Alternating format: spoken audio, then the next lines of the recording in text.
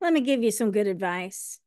The problems, the stories, the issues that you have did not necessarily show up overnight. A 400-pound person, it took a while to get over 200 pounds heavy.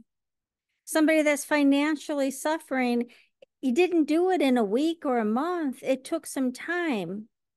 Relationships are the same way. Started out really good, and now it's going down to the cesspools of hell. What can you do about it?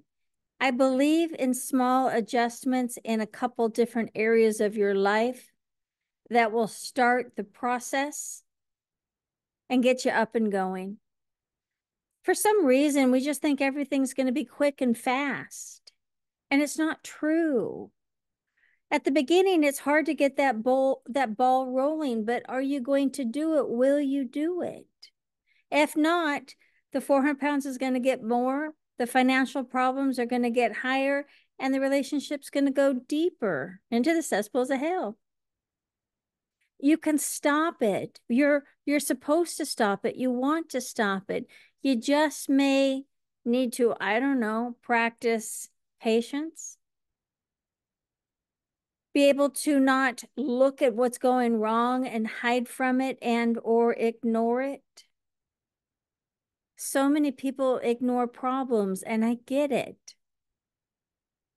But the ones that don't, the ones that roll up their sleeves and they change 2, 3, 5% in 3 or 4 different areas of their life, they get somewhere. An author doesn't start and finish a book within a couple weeks. It is a process. Life is a process. We get up each and every day to practice, and I kind of want you to practice doing it right, not necessarily doing it wrong.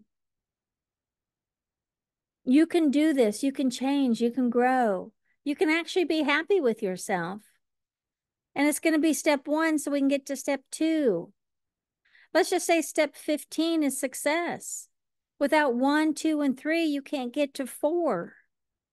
But once you start getting up those ladders, happiness will show up. Success is going to be right around the corner. And then you're going to realize that it becomes easy. It really does. I can almost guarantee that it becomes easy, because to do it wrong is more difficult than to do it right. So many people say, oh, it's going to be so tough to change. And I'm like, hello. It's not tough to change. It's painful to keep failing. It may take a little bit of brain cells, but hopefully you have some, to figure out a different way and to practice it until it becomes dominant, till it becomes easy.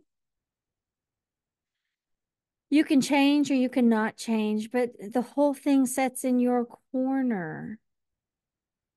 It's nobody else's but you.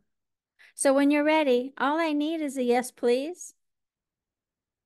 And then I want to inspire you, educate you, advance your energy, help you create and balance these new great ideas, and write some success stories.